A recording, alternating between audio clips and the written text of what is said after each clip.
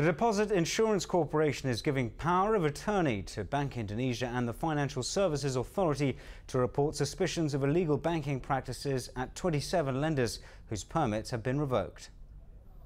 The banks are suspected of false credit reporting and illegal use of customer deposits.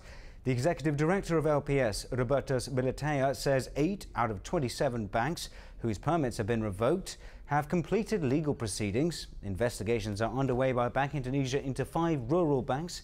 Employees at 12 banks are still being questioned.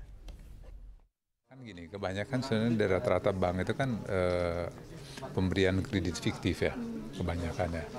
Itu mendominasi itu. Ya. Kemudian yang kedua itu dana nasabah itu dicairkan oleh pengurus bank ya, kayak katakanlah deposito yang diambil, ya setoran yang tidak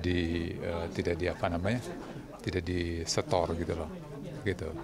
Nah, 2 ini yang banyak mendominasi ininya ya, kejahatan tindak pidana perbankannya gitu.